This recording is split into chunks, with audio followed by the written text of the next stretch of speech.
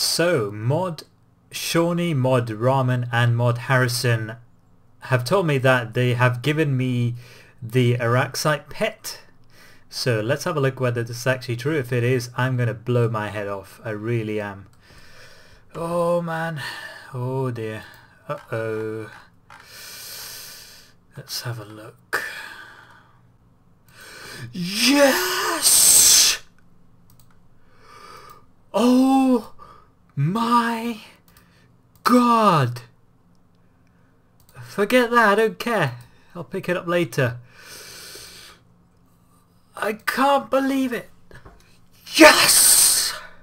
Holy Mother of RNGesus. I have seen the light. This is unreal, guys. Oh my god. It's real. I know it's pixels, technically not real, but it's real. I've got it. Yes! Damn you, I was gonna pick it back up. Damn! I couldn't pick up my rocktails that I dropped. No wonder I lost the Eddie pet, guys. Can't even pick up my own rocktails. How the hell am I meant to pick up Eddie pets? Damn, did I roast myself there or what? That was brutal. Oh, can't say I didn't deserve that, guys. Can't say I didn't deserve that, but as you see, pretty much every single Araxxor drop that I got since the end of Pratitopronus, I'm just going to talk about what happened here. And basically about Araxxor and my plans for the future and a few other things. So basically it's going to be a rambly video, guys, but it's actually a very important video for me because I've been meaning to tell you guys a lot of things over the past few months. And finally I think this is a great chance to do that. So first of all, why did I not celebrate getting the Araxxor base pet as much as you might expect? Well, the person who you heard saying yes, yes, yes was actually my friend Drew, who was way more animated than I was. And the main reason for that was I had this really small nagging thought in the back of my head. As soon as I saw the base pet drop, server-wide message, I was like, that's good, but where is the message that says congratulations, you've unlocked this particular skin of the pet? I think I would have unlocked Steve because I was mailing. So I was like, okay, I didn't get that, and because I didn't get a skin, I'm not going to be able to actually summon the base pet. I didn't go into this much detail in my thought process in the seconds that followed the base pet drop. But I was a little bit hesitant because I knew that something was wrong there, because obviously every single Araxxor base pet drop I've seen from the first person point of view, either in a video or a screenshot on Reddit or something like that, I've always seen the congratulations skin unlocked message alongside it. So my first instinct was, okay, did my friend Drew just snipe the base pet off me? I would have been so depressed if that happened. No, that wasn't the case. I got the base pet, but then I didn't get the message. So that was the main reason I didn't celebrate as much as I wanted to. The second reason was obviously I wasn't expecting it, so I was kind of shocked. But that was the main reason. But thanks to you guys and to Jagex, especially three mods, mod Shauny, the ever amazing and ever helpful mod Shauny, mod Ramen, and it was actually mod Harrison who actually did the fix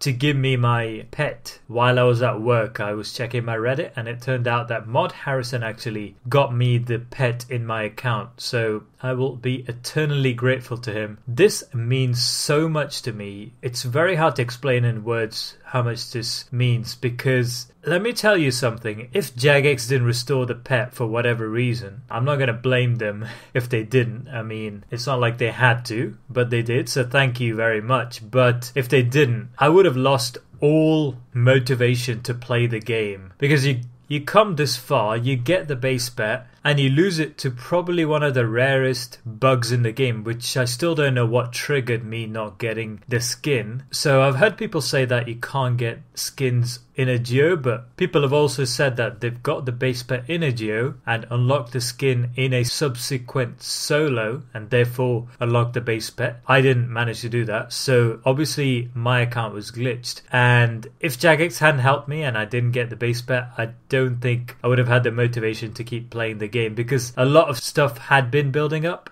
over the past 6-7 months. IRL, I don't want to go into it too much because what's happened has happened. For better or for worse, things are looking up now and I want it to stay that way. But basically, there are many reasons that I didn't make videos. I barely even played the game, to be fair, until recently, until about a month ago I started playing it properly again. And even when I did play, there were only 3 things I did, basically. Number 1 was Araxxor, Reaper or whatever, because I really do enjoy Araxxor. Believe it or not, that is one of the reasons why I've got so many kills and why I kept going for it. It wasn't because I was determined to get the base bet. If all I was thinking about was getting the base bet, trust me, I would have been nowhere near getting it. A perfect example is the Type and Nextborough series. I haven't done any kills since about March or April this year, even though I only need the Pernix chaps, and the reason for that is I don't really enjoy it. Simple as that. So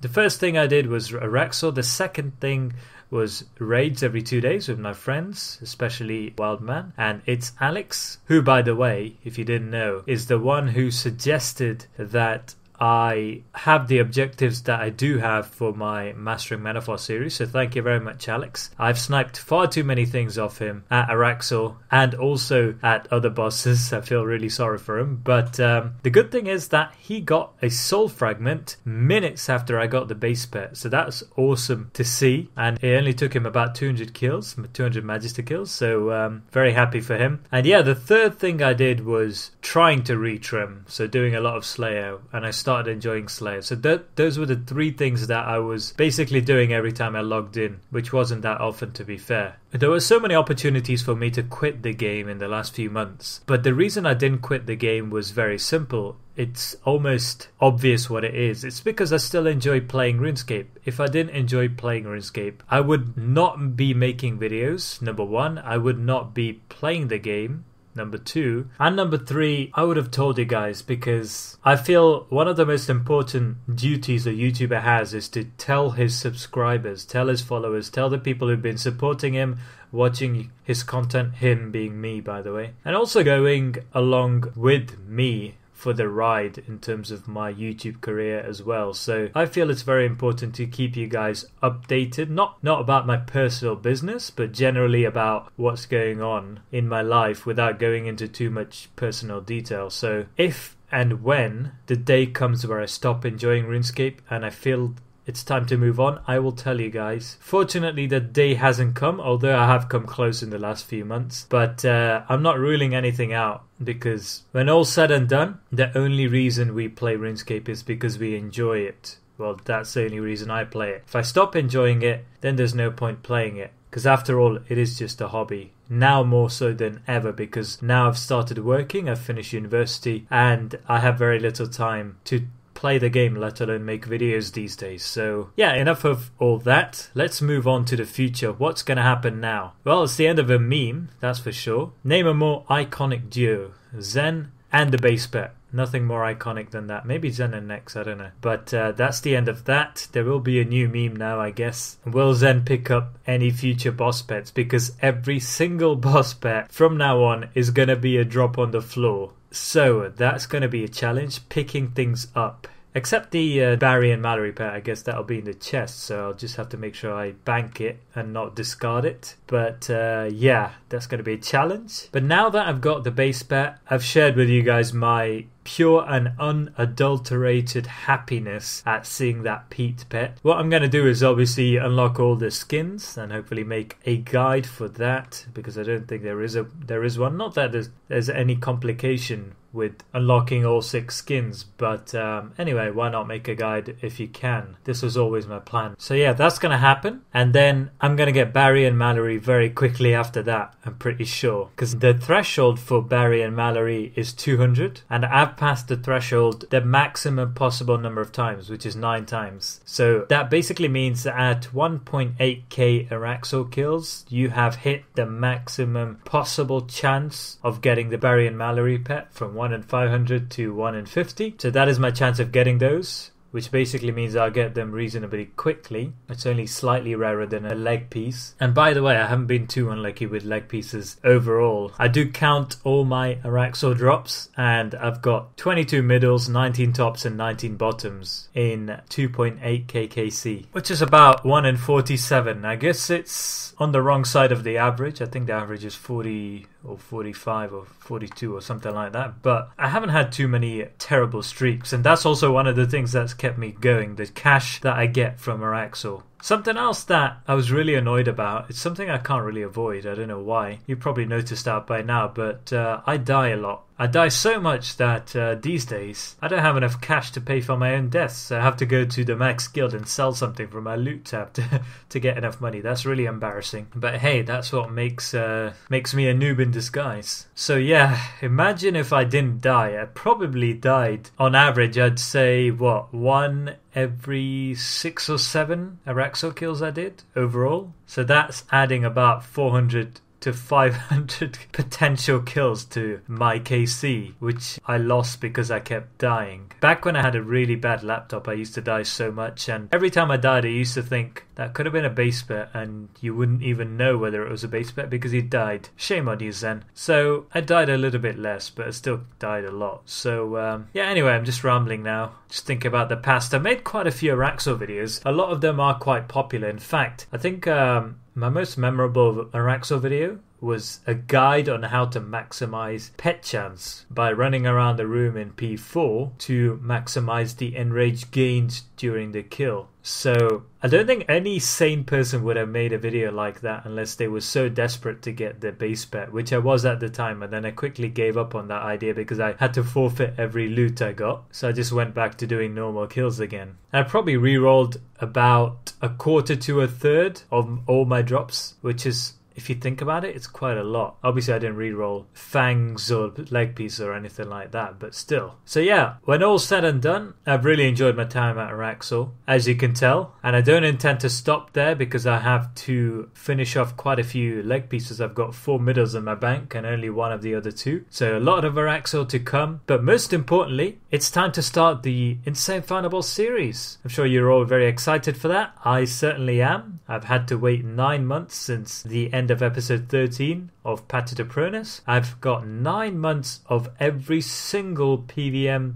boss drop since then. I've got it all stored up, so I intend on making an episode 0 to kick things off, and I need your guys' help because I want to have quite a few goals on my way to Insane Final Boss. Obviously, splitting it up into smaller chunks and smaller goals is probably going to be really useful in terms of motivation, but also in terms of seeing progress very quickly and being able to tick things off within the space of 1 episode. For example, if I get really unlucky and I don't get any boss pets for a few episodes, that'll suck for someone watching because I wouldn't have achieved much. Whereas if I had another goal, something that didn't involve pets but other drops or completing a weapon or something like that, that would be really good. So if you guys have any ideas, please tell me. I have a few ideas myself, but I'm not sure. The point is that I want to have small, achievable, realistic goals on my way to getting Insane Final Boss, so that it's not only fun for me to do, but also fun for you guys to watch. Fun for me to compile the clips together in different ways. And if you have any really good ideas, please let me know. I'm very, very keen to hear about it, and I might even implement some of it in my video. So episode 0 will be out soon. Hope you look forward to that. I will stop rambling and get on with what needs to be done, which is to first of all get the remaining Araxxor pets and then move on to the other bosses, which a lot of you have been telling me about, especially Telos. Everyone's been telling me to do Telos and AOD because they are probably the 2 most profitable bosses in the game right now. Telos by far. But the problem with Telos is I tried going back there once since I got the 100% enrage kill for Trim, and I died about 10 times and only got 1 kill. I know that's common because I'm learning, but that really doesn't help in terms of motivation. I will go back there eventually, but I don't think it'll be the first goal of mine after getting Mallory. So I got to get Mallory and then move on to the other stuff. So let me know about your thoughts. Like I said, I think I said that before. Yeah, I did. Then you're rambling now. Right, it's time to finish the video. I'm just going to finish off by saying that I am very, very grateful to Jagex. You guys are real heroes for doing this for me because I genuinely don't think I would have continued playing the game if I didn't get my glitch corrected and I never got the base bet despite getting it. I wouldn't have had the willpower to kill it 5.6 1.6k times or whatever the highest streak was. By the way, until I got the base pet, I think I might have been the highest unbroken streak in terms of number of kills without having the base pet. Obviously now that I've got the base pet, I'm nowhere near the driest. I think the driest is 5 point something k. But yeah, thank you very much, Jagex. Thank you to the unsung hero, Wildman18Du, for giving me the heart attack. If I was soloing, I probably would have had this problem. So yeah, as usual, Drew is the person I have to consider both a curse and a gift. A curse because, well, if I didn't deal with him, I probably would have got the pet without any troubles. But also a blessing because, well, it's been a blast of a couple of days thanks to him being in the kill and me glitching out. And Jagex stepping in and you guys watching this extremely rare event unfold. So thank you to him, thank you to Jagex, and finally thank you to you guys for all your support. That's also one of the things that's kept me going over the last few months. And now it's time to look forward to the future. So yeah, 30 something boss pets to pick up. It's going to be really difficult. If you see me getting a pet, make sure you spam and tell me to pick it up before I forget. So yeah, I'm going to go duo some of the remaining boss pets as well with Wildman and Alex. I'm going to do some duo Telos with Wildman and some duo QBD with Alex. That should be pretty fun. See you guys in the next one.